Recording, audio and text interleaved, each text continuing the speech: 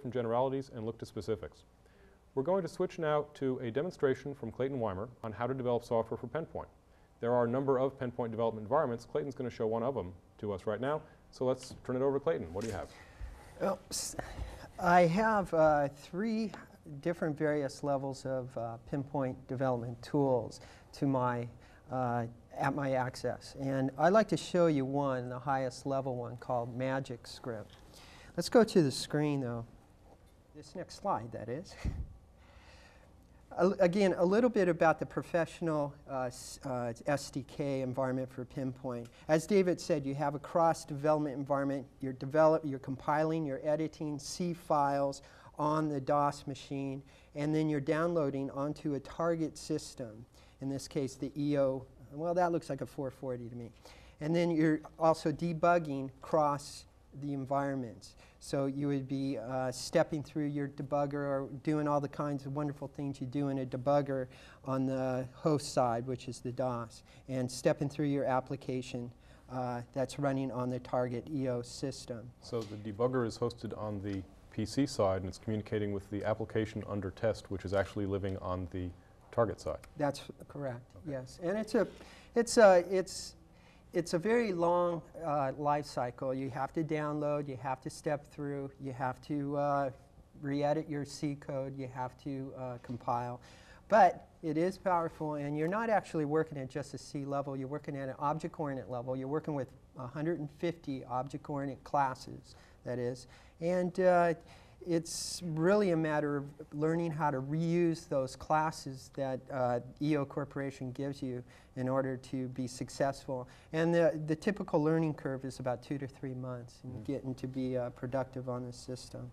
Let me show you a higher level application, one that itself was written using the SDK, but for users who want to develop quickly applications in a matter of hours or days. And I'm going to try to develop an app in 4 minutes here. So what we see here is a spreadsheet-like application with its various cells and the amount. And as you enter items here, it will total it down here.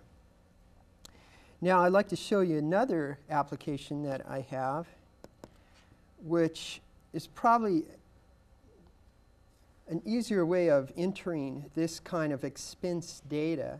And this is the expense report, and I could actually enter the different items directly into the expense report. And like was said earlier, you could copy paper forms, put it on the computer, and enter data as if it was just like a paper form.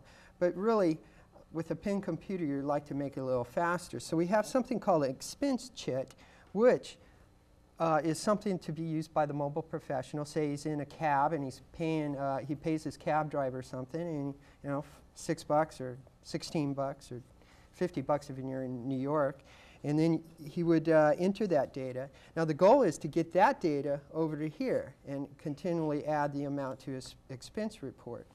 Well, because this is a lot easier to enter data for. So how do we do that? Let's show you a quick way, and I'm going to use something called MagicScript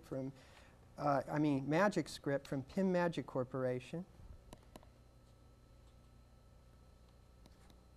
Copy a MagicScript button over here. Let's bring it up, and what I see is a palette showing an empty MagicScripts session here. A begin and end and stop. When a MagicScript is running, the user can stop it. So if I draw lines between buttons, what I'm doing is managing the control flow of the program. Now if I run MagicScript right now, it's not going to do anything exciting. It just does nothing. So let's do something a little bit more exciting. Let's add a data entry in there. I would like it to prompt the user for something. Now in this case, I like the amount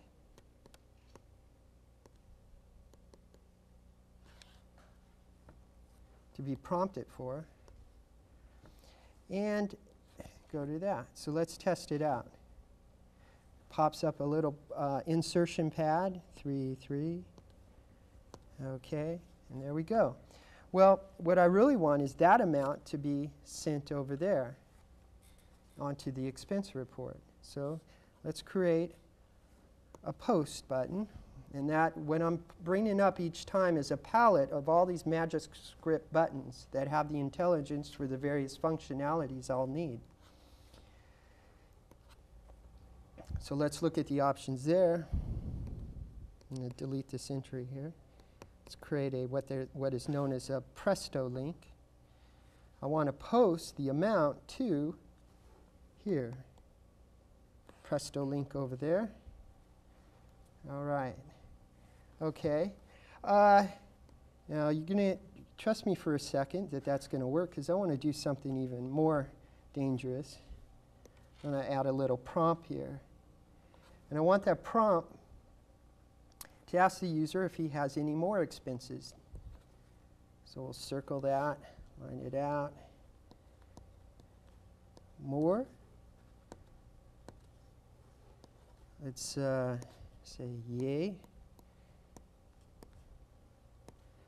And then no.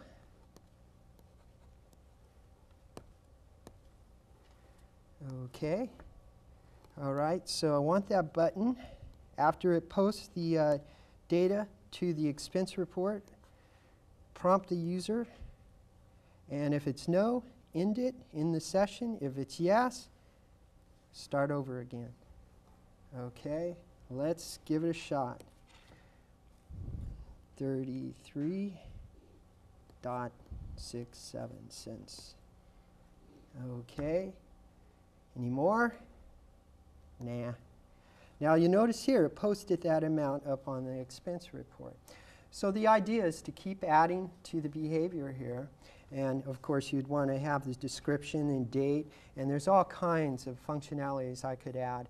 And it really improves the turnover time. And like you said before, you want to have user feedback immediately with Pen Computing, because the most important part of Pen Computing is the interaction with users who are not quite computer sophisticated like we're used to. It would seem like that kind of an application would be appropriate both for developing some programs, but also for doing rapid prototyping, where you might have mock-ups because the actual, say, data communications links might not be there yet.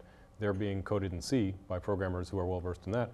But you'd use this to mock up something and do your user testing in parallel with the development of the real system. Does that make sense? Absolutely. I would use this right away, because I can take my Pen Computer over to the user's or customer site, and I can actually develop an application with him right next to me and get that immediate feedback while we're going. And there's no tedious compile, edit, download cycle onto the target computer.